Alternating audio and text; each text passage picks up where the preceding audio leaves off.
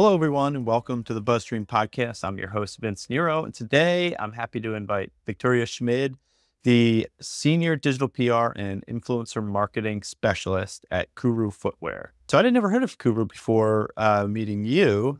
I've had a chance to check it out. Looks like awesome shoe. I'm sure you have many Kuru shoes. Are you wearing them right now? Yeah, definitely. We funnily enough have like foot pain, so it kind of works out good for me. I can wear them all the time. Yeah, that seems to be like is that kind of the value prop with these? Yeah, they're basically Kuru shoes are like orthopedic shoes that aren't meant to look traditionally orthopedic, so you can wear them every day and in a bunch of different, scenarios like winter boots, sandals, things like that. So yeah. Yeah, check it out. I mean, I'll link to all this stuff, but check it out in Oh, the show notes. Yeah, they got some cool shoes on there. And before we get started, Victoria, I just want to remind all our listeners to like, subscribe, share this podcast with your friends, work colleagues. The more, interaction that we get with this type of stuff, the more I can bring on great guests like Victoria to talk about being digital PR and doing all the great stuff that we do and our guests do. So reminder, smash that like button. Victoria, we talked prior to this. You actually did a case study for us on BuzzStream, and that's kind of where I met you. And then we started talking a little bit about your background and, working in-house. And there was one specific thing you said to me that really, it stood out because it is a problem that I've seen other people have, and it's very unique to working in-house. So, I think today I'd like to talk about the in-house versus agency life, but also like this idea of keeping away from the overly salesy, overly marketing oriented content and how it can be really tough to build content in-house for a product without making it sound too heavily, advertorial. Yeah, so thank you so much for having me. So just to give a bit of background and introduce myself, I'm Victoria, and as Vince said, I'm currently a digital PR specialist and also an influencer marketing specialist at Kuru. I started digital PR back in 2018. It's crazy. It's been about 6.5 years now. And I've mostly done in-house roles with a really short stint at an agency. One thing we were talking about was when I first started in digital PR and I was in-house, I was working for a client or a website that was an internet comparison website. So we weren't we were selling a product in that we compared internet, but we weren't selling like a physical product. So moving over to Kuru Footwear, where we do have this physical product and we are an e-commerce brand, like there's no stores you can go into and try the shoes on. It's been really unique and had some really unique challenges around digital PR. And I mentioned to you just kind of offhand that I had been accidentally CC'd in some emails from journalists. I think it was around Black Friday and Christmas last year, where I was running this campaign about every state's favorite shoe, or I think it may have even been a survey called the American Footwear Survey, where we just wanted to know, like, what are Americans' favorite shoes? And we could break it down by state: sneakers, boots, sandals.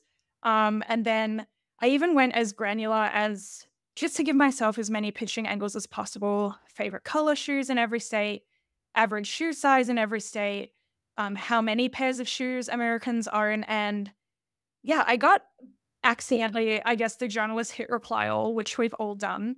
And I got this email where they were saying, "Oh, this looks kind of interesting. Should we cover it?" And then another journalist saying, "Oh, no, this just reads like a total ad." And, you know, I think at first we all have a bit of an ego, and like, I know I really put my heart and soul into every campaign I do, and I have like a lot of pride in it. So at first, like that really did kind of hurt my feelings. I was like, oh, that kind of sucks. I'm kind of bummed that they thought that. But I then took it as a kind of a learning that, getting unfiltered, brutally honest feedback from a journalist is really like a digital PR's dream. Because, I've worked at places where we paid journalists to like give us feedback on our pitches and our ideas. And I just think, yeah, getting that, I had to take a moment and I took a big step back, reassessed all my strategy and said, from a journalist perspective, why do these read like ads? And I kind of forgot to mention this, but I actually started out in broadcast journalism. That's like what I went to university for, and I worked in a newsroom for a bit. And I was literally the person filtering the pictures coming in, reading over them, passing them along to journalists saying, is this something we want to cover? So I I had to really make some like changes and think, oh gosh, this reads like ads. Like that's so not the goal of link building, right? We want earned media, earned coverage. So yeah, that's kind of how that all came about. Yeah, I mean, having that unfiltered advice or feedback, I guess, from a journalist. I mean, I've definitely gotten that before, not from a journalist. I remember pitching somebody something freelance. This was a long time ago before I even kind of got into digital PR. I was like trying to do social media, and somebody CC'd their partner after the pitch and was like, "Hey, this guy wasn't that good," or so like, "He sounds too young," or something. And I was like, "Ah, okay, all right." Um, but, they're learning experiences, which you can take them one way, and it sounds like you took it the right way, which is great. And yeah, let's dig into this a little bit because, honestly, to me, that pitch that you're talking about, like, doesn't sound too advertorial, like, doesn't sound like an marketing play. You're just getting shoe general. Like if it was like, what do you like about Kuru or something? If, like which Kuru style do you like? But for people that are working in house and have a product. I mean, I guess it could be a SaaS. It could really be anything. How do you ideate so that you don't get too far into it, but then not you don't want to get too far away as well, right? So there's like that special kind of middle ground there that you have to hit. It seems pretty challenging. Yeah. So, I went to Brighton SEO last year. I keep on top of a lot of SEO and digital PR industry news. And I think we all know that we're moving to this place where relevancy and campaigns is really, really important. And that, if I did a digital PR campaign, like I was trying to think of something off the top of my head, even like every state's favorite Thanksgiving dinner, that really, like, to me, is way too far from Kuru footwear, walking, foot pain, anything like that. So I am in this really tricky spot where I have to find something that's relevant enough so that the link equity and SEO values there.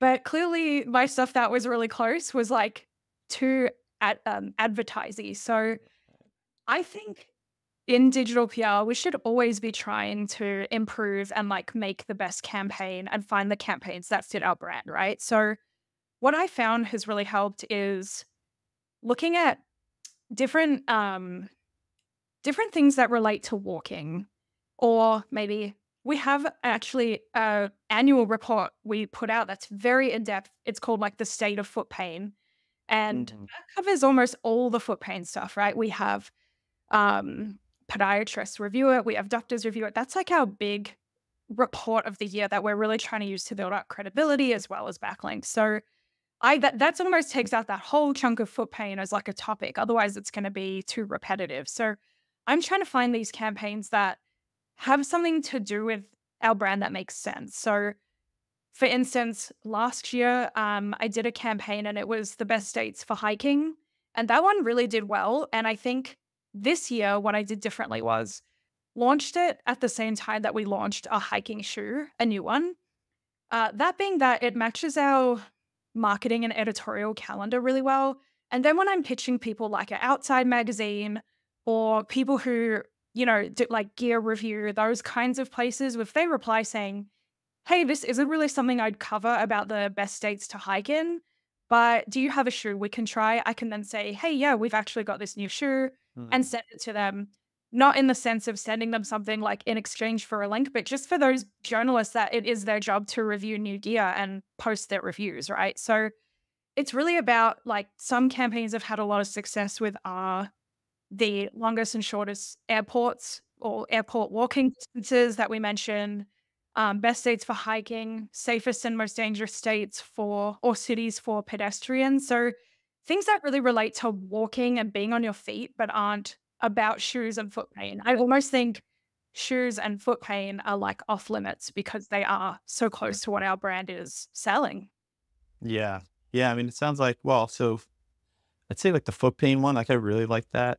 It Mhm. almost sounds like either it's like activities that you Mhm. do with shoes, like that you do, and it could be, extrapolate this to other, it's like activities that you could do with a product, right? And then also like solutions that your product, Yep. right, right. So that's where like the foot pain one I think makes sense.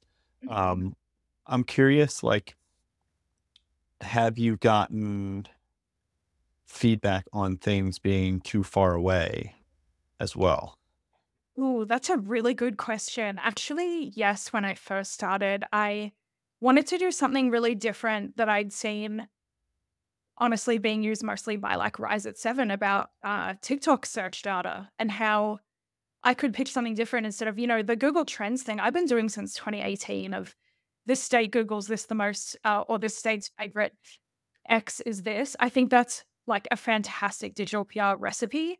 I was thinking, I'm going to try something with TikTok search data. I don't see that so much out there. And I did this campaign about the most searched TikTok workouts because, we do a lot about exercise, being on your feet.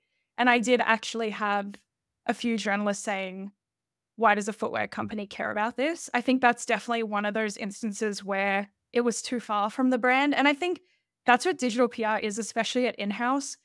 I basically do one campaign per month, sometimes two, like a new campaign. And I look at it as like every month is a new opportunity to say, how can I get either closer or learn something about how to get this brand, like how to get links and like brand mentions and brand awareness, but without being too far from it. So I definitely have had that. Like I think any good digital PR, like no one's going to get it perfect the first time, and you should always be looking to improve that. So, yeah, I would definitely say I make mistakes and I just take it to the next thing and think, all right, TikTok workouts way too far from what we need.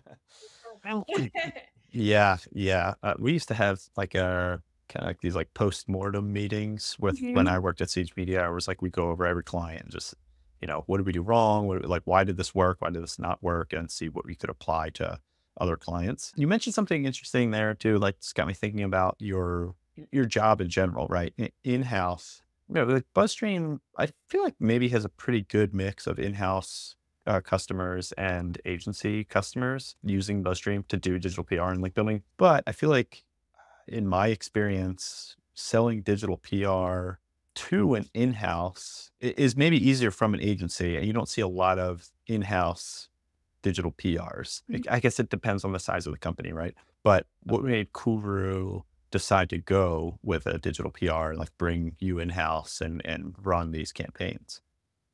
Yeah. So, as you mentioned in the beginning, Kuru's not a hugely known company, right? Like maybe Hoka, you're definitely like Hoka and Mhm. other household names. So, a lot of our strategy on market, and as I said before, sorry, is that we're an e-commerce site. You can't walk into REI or any of those stores and see us and try us on. So we are like heavily on marketing online, whether it's like influencer, social, paid search, and we do have a lot of emphasis on organic search and organic traffic.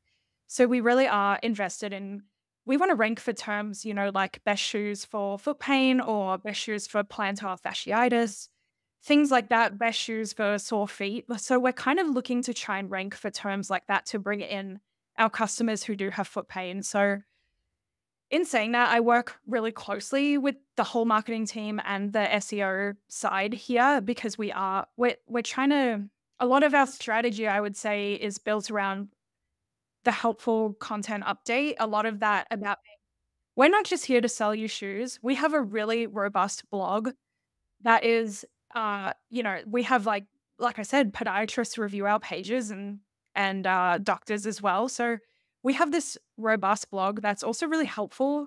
You can go on there and find out ways to like help your plantar fasciitis, help your foot pain. Even things like the best songs for like running for the summer or like places you want to go hike. So that's kind of how we tie in digital PR and SEO is we're trying to earn links to help us with those kinds of things, to be a helpful resource, not just a sales site.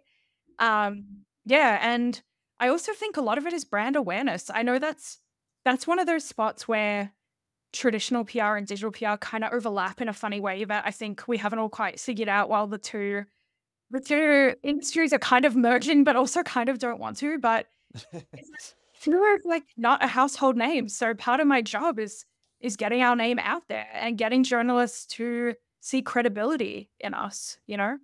Yeah. Yeah. I mean, it sounds like that makes sense now, like why they would invest in digital PR because you are all digital. So it's just like, why not get as many kind of strategies out there as you can? And you mentioned working closely with SEO. Do you have like a brand team as well? So we have a marketing team, and being a pretty small company and a pretty small marketing team, I work with one person on SEO, and then I'm obviously owning all of digital PR and I guess the link building side. But I try to be super tapped into, what are we ranking for? What are we trying to rank for? What position are we for this? Monitoring all the different Google algorithm updates. I know one, it's so funny. I know one went out kind of recently. It's August right now. I'm not sure when this will come out, but this with it being August, one went out recently. And we also did a site migration on the same day. So we are like Oh, easily awaiting to see what happens. And like that was just kind of a bad coincidence because yeah. we don't know what's gonna Sure. how that's gonna impact our site, but, I really try and stay on top of that. I think that's one of those, like, kind of blessings with being in-house is that you get a lot of sight into how the whole site is doing from an SEO Mm. standpoint, rankings, staying on top of algorithm updates. Yeah. Yeah, yeah, and that brings up a good point too of like working in tandem, right, with a lot of these other avenues, and you got SEO. There's like advertising, influencer marketing. I did want to ask you kind of more about your, there's this senior digital PR slash influencer marketing specialist. Do you do influencer marketing much? And I'm curious how that kind of crosses over with digital PR. Yeah, so when I'd started this role almost 2 years ago, I had never really done anything with influencer marketing, and it really came down to, like I said, we have a pretty small team, so a lot of us wear a few hats. I think it's a wonderful opportunity to learn another skill set, so I've really enjoyed it. I would say if I'm talking about how I split kind of my time and my role, I am mostly like maybe 80% focused on digital PR with 20% being over gifted influencer. And then we have someone Oh else who yeah. works paying influencers. So it's a pretty separate thing. I will say it's helped me be a better marketer because I have to understand so much more about our customer base when I'm looking at influencers, like age. A lot of influencers are really young, for example, where our customer base skews older because they have foot pain. So Oh, I see. things like understanding, yeah, I know it's pretty separate, but just things like understanding our audience, I think helps, just really helps, has helped in that way. I do just want to, I guess, say with that, as digital PRs, our audience are not customers and our goal is not to sell, right? Our audience are journalists and the media, and our goal is to earn coverage. So it's kind of a bit of a switch in my brain of trying to, be on those different sides. But it's been really fun. I really enjoy it. It's a completely new thing for me. Yeah, yeah, I've never done really much in the influencer realm of things. I can see how they kind of play well with each other. You did say something interesting there at the end where, you know, the goal of digital PR, at least for you here, is the end result is getting coverage from journalists, not necessarily selling shoes. Let's expand on that a little bit because I know like some people might disagree that like at the end of the day, all marketing you want to sell, right? And like obviously the goal is to get journalists covered, which will get you backlinks, which can help you rank and help the pages rank and everything. But I think there's probably a happy medium there, right? Where all the content you're creating has to do with, it's going to get your product in front of people and readers and stuff too. So like they do meet up at some point, but yeah, let's expand on that a little bit. I'm just curious, like where you've kind of rubbed up against those issues. Yeah, that's so true. I kind of didn't even think about that in that way until you said it. Of like, it's because I think as digital PRs, sometimes the rest of the team, this is definitely maybe an in-house thing more than an agency side thing, but sometimes the rest of the team, their goal is ultimately to sell and to appeal to our audience. Whereas mine, like I just said, is very much journalists are my audience. And I actually think you're right in that if you actually do zoom out a bit, it's true. Really, at the end of the day, I am trying to make sales and build the brand and get brand awareness so that we do make more sales. So like a really interesting way I honestly hadn't really speaks to me. I'm like, oh yeah, it's like so obvious, but I never thought about it, you know? Yeah, well, I Um, mean, to your point, like, that is not the danger, it's like but that happens in-house, it's easy, and I've felt that on the agency side too, like, if you can be so focused on specific goals that you have as an agency that, like, sometimes the communication just isn't there, and so, like, when you're in-house, sometimes it's easy to get kinda hyper-focused on the goals, and it sounds like you do a great job of making sure that you're relevant, and, like, that's the way to make all those lines connect, I think, at least in my experience. But yeah, that is a really good point. It's your reaction like proves that happens. yeah, I think, like you said, keeping things relevant to your brand is so important. Knowing that when you're in house as the digital PR person, you're often the one giving quotes to media or connecting media with, say, experts. And so you kind of also do become that traditional PR representative in a way as well. And so I guess that's why I think so heavily on journalists being my audience. And of course, I'm writing pitches like all the time that I want to look at from their perspective and have them see, right? I also wanted to just give some tips for if you are kind of in that same spot and how to make sure your campaigns aren't reading like ads or also really aren't reading like just so not connected to your brand and too irrelevant. So some of the ways I did that when I kind of took a step back after going back to the email from those reporters is like taking a step back, I went and looked at all my campaigns and I one thing I think we really all as digital PRs really need to do is make sure that your methodology is really, really solid. I think that that's another way to be credible because one example I'll give is Wallet Hub. Have you ever tried to go and like reverse engineer a Wallet Hub campaign? I mean, they have probably sometimes upwards of 20 or 30 different different data points.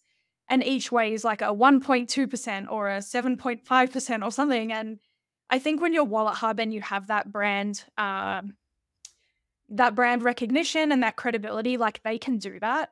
I think with a brand like Kuru that's so small and maybe it's even the first time these journalists are hearing about it, I try not to overcomplicate my methodologies too much at all.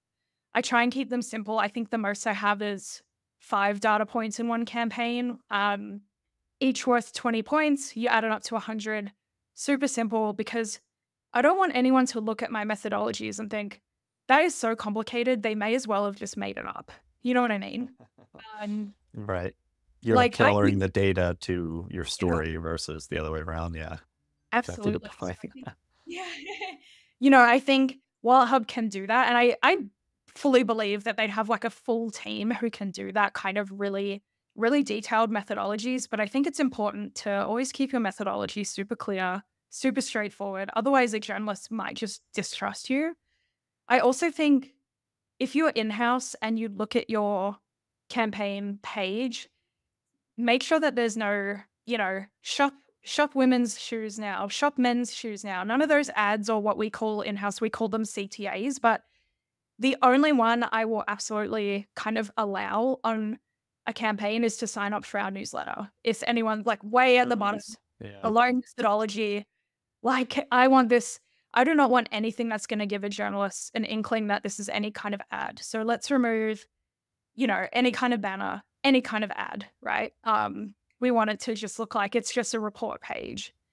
And then, Interesting. um, Do you keep the like the navigation links in there as well? Or yeah. yeah, Mhm. yeah. I feel like, yeah, right. That's gonna just do the heavy lifting, the internal linking. Yeah, That yeah. makes sense.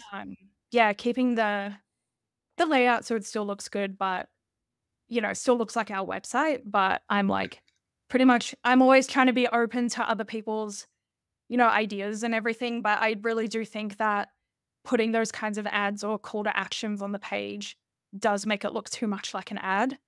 Um, and then, the other thing I've done to really help with this and make it just really clear that I'm not just this person sending out ads is at the end of my pitches, I'll put a line like, "Thank you for considering covering this report," or "I think your audience would really resonate with this report." So I think sometimes putting that in even just shows this is a report that you or that the goal is earned media coverage without saying it, right? Instead of just saying, "And if you wanna buy Kurus, go here." Right, right.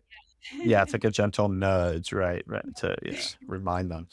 Yeah, that makes total sense. I often wonder, like, you see digital PR sometimes, and this is maybe a little dated at this point, but like the microsite approach. I used to not like that approach, and still am kind of a little wary on it because they typically don't match the website, like the main website, right? Like, and that's why I asked about like the navigation because I think that's such an important thing. So if the user doesn't all of a sudden feel like, hey, this is a different site with Yeah. um, getting Yep. back to that, like tying it all together back to selling shoes ultimately, right? So you talked about getting feedback from journalists. Mhm. You said that you used to, or you still do, pay journalists for feedback on pitches or story ideas. Can you talk a little bit more about that? Yeah, for sure. That was actually a couple roles ago, so it's not in my current role, but we had a essentially, we built an advisory board where we had, I think, 3 current working journalists, and we would send them, I think it was once a quarter, a bunch of pitches, and then any campaigns that didn't really do well and say, "Why do you think this didn't do well?" Um, I think it's easy enough for us, like you said, to have done postmortems and even look at things that did do well and say, "Cool, this is clearly what worked from that. Let's take that to the next thing." But having a group of journalists, as like an advisory board that we could get feedback and say, "This is what we specifically want feedback on," was like a pretty cool initiative. I think, Yeah. yeah, a really interesting way to get advice, like, straight from the horse's mouth. Yeah. This was at Kuru or a different? That was at Clearlink where I was 2 jobs ago. Got it. Yeah. Got it. Yeah. Yeah. Yeah. I feel like that's something like every agency should try to do. I feel like it's probably like budgetary concerns as you get in house, like Yeah. just a smaller team, right? I'm surprised there might even be somebody that has like that service or something already. But yeah, I really like that idea. Another thing that kind of comes to mind when you're talking about working in house, sounds like you do keep busy in as much as like your ideation because you are constantly kind of forced. I think you said like you force to kind of always be thinking how to like push the envelope and stay creative. That was the one thing I was going to ask is like, in-house versus agency. For me, agency, the benefit was always you got to work on different clients. You weren't, like you could dip your feet in different industries and it, didn't get too boring. And like working in-house, I could imagine after a few years, you'd be like, all right, I've had enough of shoes. So like, how do you personally like keep things interesting working in-house versus when you were an agency? Yeah, for sure. I've got a few different ways. To be honest, one of my favorite aspects of working at an agency was being across all different industries. I would, for half a day spend half a day on a campaign about pets, and then spend the other half of the day on a client about coffee, and then the next day do like every state's favorite restaurant. Like that was really fun and cool to like jump around. And I do think when you work in-house on one website for a long time, you get so stuck in this cycle of like thinking the same way and thinking it has to be the same formula, the same topics. So I think that one thing you can do is or one thing I've been trying to do a little bit is using Chat GPT. I might say, what are some topics around this? I haven't done a ton of that. And I do want to get really a bit more nitty-gritty with, like, maybe even foot pain and see if there is because I'm sure there's some topic or campaign idea I haven't thought of that I could try. Um, Another thing I think is really important is, I love the Grapevine newsletter. Um, just seeing hundreds of different campaigns every month, I always sit down and I build out probably you can even put time on your calendar. I used to do that. Put an hour every Friday where you are just looking at digital PR inspiration. You are just looking at what other agencies are doing and take their campaigns and think, how can I adapt that to my client? So I can talk about I did this campaign where we use AI to visualize, like, every state as a shoe. Kind of a interesting out there thing. I loved it. And I got that idea from another agency, which I cannot remember who they are, so I'm so sorry, but they did every state like, they use AI to make a Barbie house for every state. Really big. And Yeah. I thought, gosh, that's out there, but it's creative and it's so different and it's really cool. And so I kinda was like, "Cool, how can I take that and adapt that for my client?"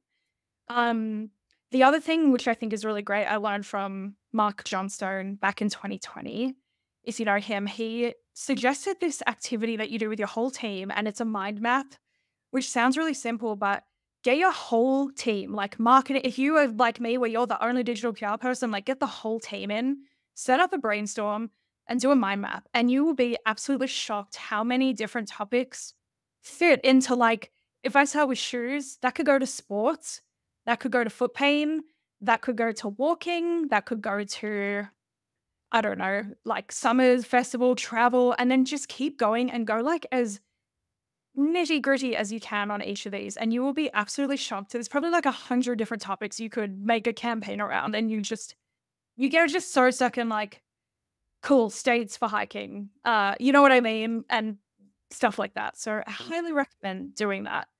Um, Yeah, as you're talking, I'm trying to pull up. I just did a post on AI tools for PRs, and there was one called ideamap.ai, Nice. and it does exactly that. It's like a brainstorming tool where you can you put in like shoes, and then all of a sudden it'll pull out like whatever, and it's all Chat GPT run or OpenAI run, I guess I should say. But that, yeah, I love the mind map. That was always super surprising to me too. Like working in an agency, all of a sudden you're like, wow, I didn't even think of this topic from that angle, right? Everybody brings their own history and stuff to it. And yeah, that is definitely where I've seen ChatGPT as like a very good resource for PRs and like content creation. It's just brainstorming. It's basically just like having that friend that you're like, you can just constantly sit there and be like, give me more ideas, give me more ideas, give me more. Especially as weird as it sounds, especially being, as being in-house and being the only digital PR specialist, sometimes that is like having coworkers that you're bouncing off of, right? And like that just having that other voice that's just not you really, really helps. So I'd always say take a step back, look at what other people in the industry are doing, create a swipe file, which is like a Pinterest board or even just a folder on your phone where you screenshot everything that inspires you. And that could even be ads. Like it doesn't even have to be digital PR content. It could just be ads that you see and think, wow, that's great. And that really caught my attention. And that particular topic like evokes a lot of emotion in me. And that would make me stop scrolling if I was on my phone. So think about that kind of stuff and let yourself just have like creative time. I think we hear a lot of jokes that like, I always get my best ideas when I'm falling asleep or when I'm in the shower, when I'm sleeping. And it's because that's your brain is switched off and it's allowing your brain to process all the creative and amazing stuff that you've seen. And so you're coming up with these ideas. So just have a swipe file, have somewhere you keep what you like and what you've seen as inspiring that you can revisit. And also write down every like idea that comes to you because maybe it's not the perfect idea, but maybe once you take it to a brainstorm or sit on it for a few weeks, it will become a really good idea. Yeah, such great advice. I need to ask what a swipe file is. Is that Oh, yeah, an for sure. app swipe? No, so it's actually just kind of the name of like maybe a folder that you keep your inspiration in. So Oh, got it. yeah, I got the idea again from Mark Johnstone. He's great. And he basically showed us you can set up a Pinterest board, just call it swipe file, install the Chrome extension to Pinterest, and you can just save any image on the internet straight to it. And then you just got all this digital PR inspiration in one spot. It's amazing. Yeah, again, I'm like looking back. I used to have a really cool plugin. I don't think I have it anymore, but it was just for that. And totally blanking on the name. It was like pin something, pinboard. But I looked it up. That's not what it is. Oh, is it Flipboard? There was something where you could just pin whatever page you were looking at and like come back and like read it later. Yeah. And I used to have one of those just for that reason, where you're just like, okay, this is interesting. I'm gonna come back and like during my 5 or 10 minute or hour that you have set aside to like find inspiration, like then I just go through those. I love that idea too, just setting aside time. to actually enjoy, and get inspired. I used to when we do training and stuff at Siege, I'd always tell new people to do that because, yeah, Yeah. especially when you're in house of a small team, like you said, it can be tough. Yeah, if you don't have people to bounce your ideas off of. I find that working remotely, like, we have Mhm. Slack, but it can be tough sometimes to stay, not to stay motivated, but to like have those creative juices flowing all the Mhm. time. Yeah. Well, I was gonna say, I also think if you have friends in the digital PR industry, or you can even reach out to like me or just anyone, even at other agencies or brands or clients, you can set up like a 1 hour Zoom or even just send a Google Doc if you're in different time zones and just say, I've jotted down some ideas. I like them. I feel like they're 90% there, but maybe something's missing. Or, this one might, I just need a bit of a gut check on this one, this one idea. I'm not really sure how that might come across. Is it too far? Is it not relevant enough? And just kind of call in one of those favors maybe once a quarter from someone else or every few months from someone else, in the industry and then be there and be willing to help them. I've even just in group chats just sent, hey, I've got this idea. It's a little bit out there. Is this like too out there? And then send it to them. And most of the time people I know are like, no, that's awesome. I'm kind of like, I don't know. But I think having just set up a network and, you know, it can be a bit tricky, obviously, but if you can return the favor for them at some other point, I think that can be really helpful just to leverage. I think one thing about our industry is even though we're all kind of weirdly competing, we all also are so just I don't know, we're like all on the same team. I think Yeah. when I go to Brian SEO, there is no like, oh, they work for that agency, so I'm not going to talk to them. Like we all Right. help each other. We all hype each other up on Twitter and LinkedIn. So I love to see that. We have a really good community. And I really doubt if you went to someone and said, can you just help me? That they'd say like no. Even just one thing we also used to do is literally make a doc of like 20 to 30 campaign ideas, send it to a few people and say, can you just anonymously vote on your favorites? And they put a little asterisk or an emoji next to it. And then you can go the next day and see, one idea has like 5 votes. So cool, that's one that people really like. Like things like that. You can always just lean on the community. There's always someone who will help you. Yeah. Yeah, that's a further push. I want to set something like that up. I've been meaning to do it for like BuzzStream users just because Cool. I'm always interested in what people are working on too. And like it's a good way to get that stuff out there. I feel like sharing content that you create is something that some agencies do a lot of. And obviously, like there's, NDAs and stuff. So like the Yeah. clients don't like to have their stuff uh, shown and shared. But I think that it's a great way to get feedback, like you said, but then also, I mean, it can lead to links sometimes too. Like getting, like I see a lot of people just sharing, you get on the Grapevine newsletter, you get on PR Insider, and like those types of kind of roundup posts that can then, next thing you know, you're on some digital PR examples blog post that somebody writes. Yeah. So, Um, yeah. yeah. So there are definitely like some added benefits if you are hesitant to share things. Like if it's not because of an NDA, you just don't feel like you're going to get value out of it. I think there is a lot of value, like you said, building that network up. Yeah. Yeah, definitely.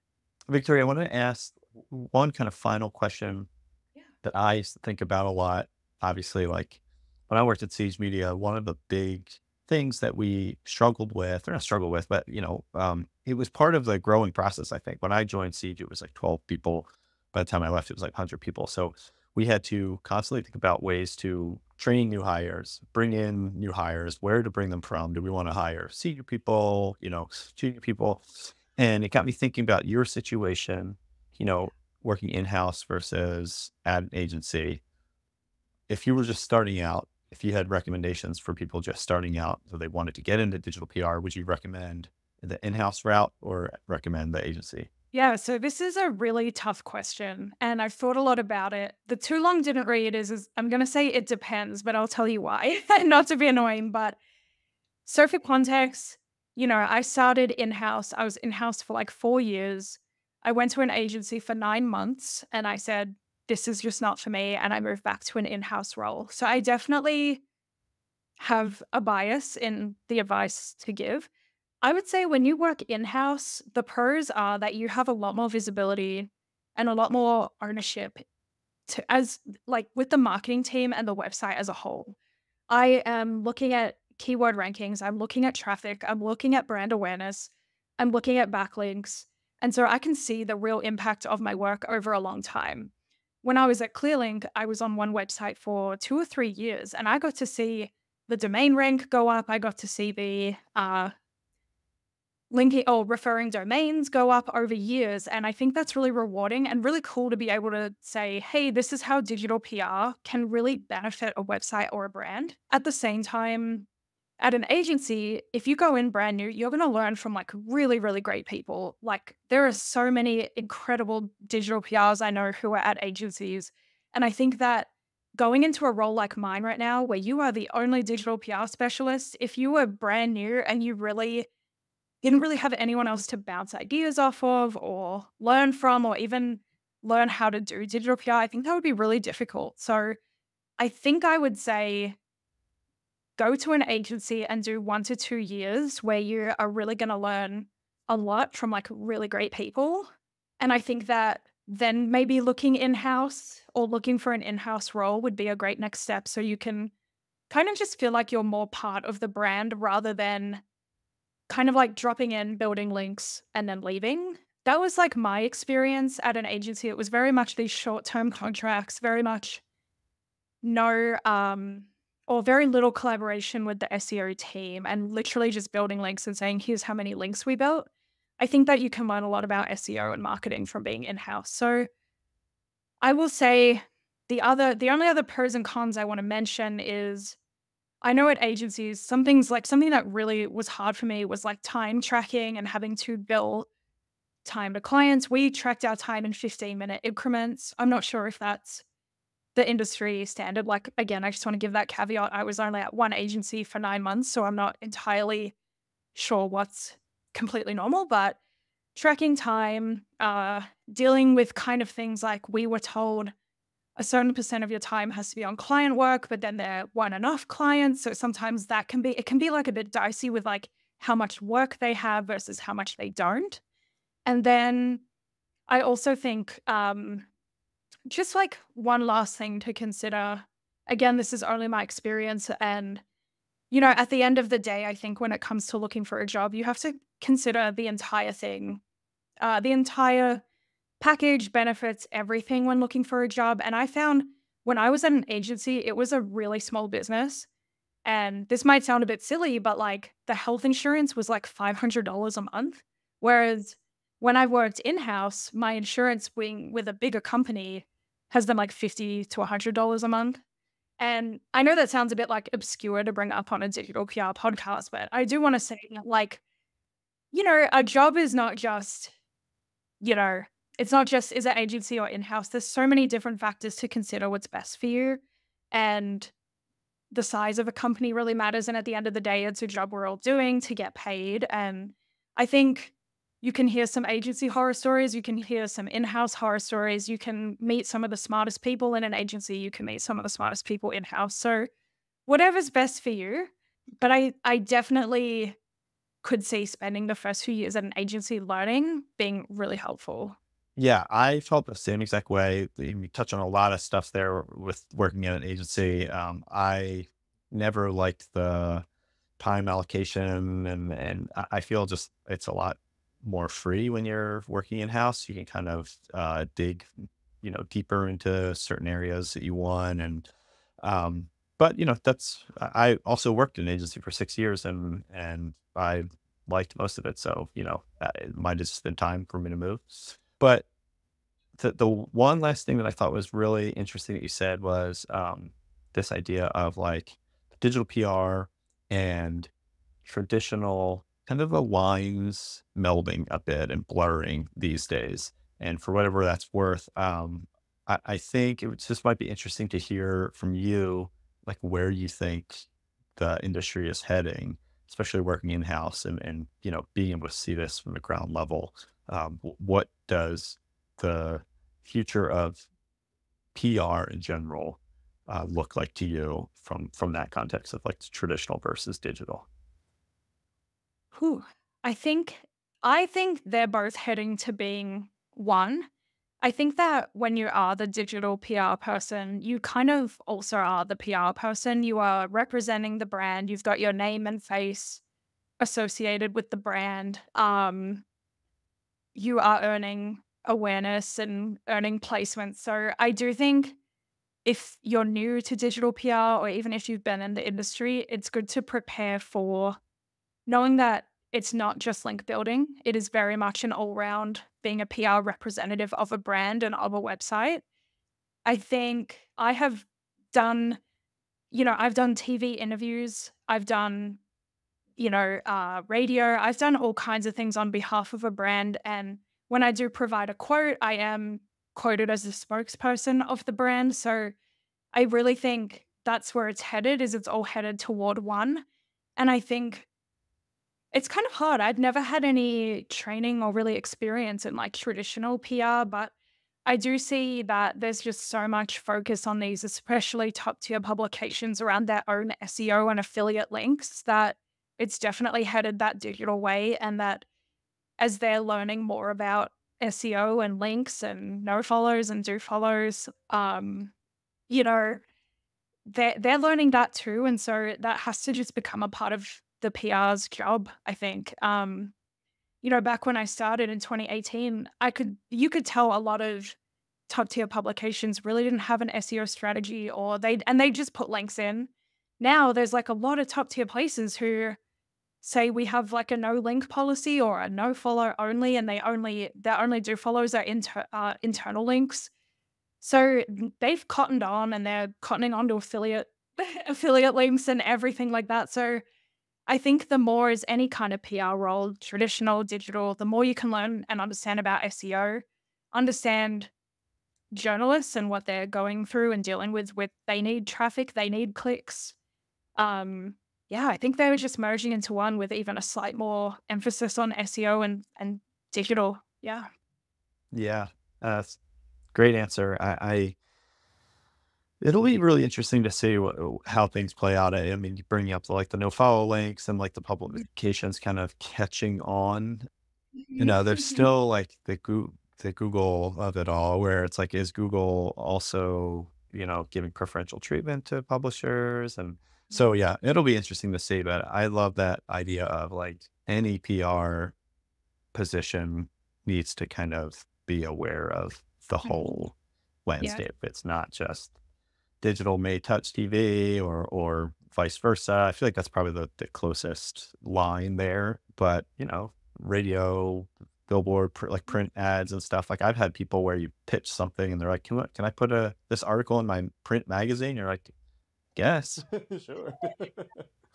Doesn't really help me like from a link perspective, but like a brand Yeah. perspective, yeah, like when you're thinking of the big picture. So yeah, Victoria, this has been great. Thank you so much for giving up some of your time. I want to remind people, check out Victoria on LinkedIn. Her X Twitter profile is Victoria Schmid. So it's VictoriaSchmid. We Perfect. Then Thank yeah, cool. And then yeah, check out Kuru. It's just kurufootwear.com. And you can check out the stuff that Victoria's working on the blog. So just kurufootwear.com/blog. Check out, she wrote a great case study for us about her the walking. airports with the longest walking distance. Yeah. Really creative campaign and did really well. So I'll definitely link to that in the show notes. But yeah, thanks again, Victoria, for all your time. I really Perfect. appreciate having you on. Yeah, perfect. Thank you so much. And anyone who has any questions, feel free to message me on LinkedIn. I'm super passionate about helping others in the industry, especially newbies who are coming up. So please feel free anytime to reach out to me. And thank you so much for having me. Yeah. And just a quick reminder, like, subscribe. Like Victoria said, hit us up in the comments if you have questions for her, questions for us. We're happy to answer. Like she said, it's a community here. So trying to support each other however we can. So thanks again. Take care.